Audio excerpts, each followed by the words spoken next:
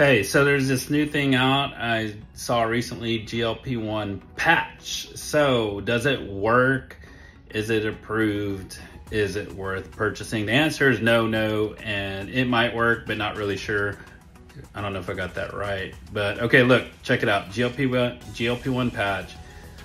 Sounds good, unproven, not researched. So I don't know if the levels get high enough that you actually can absorb it. Number two, probably gonna eventually get what we call contact dermatitis with it, because that's what happens with a lot of the patches that are FDA approved. Just because something is not FDA approved doesn't mean that it doesn't work. It's just an unknown. So just keep that in mind, that when you put that medication onto your body, this GLP-1 patch, number one, is it even GLP-1?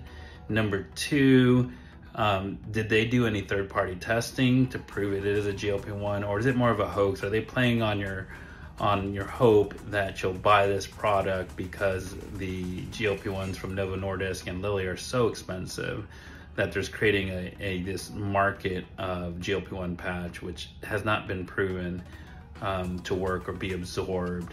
And is it going to even be high enough? So in my opinion, avoid it. It's a waste of money.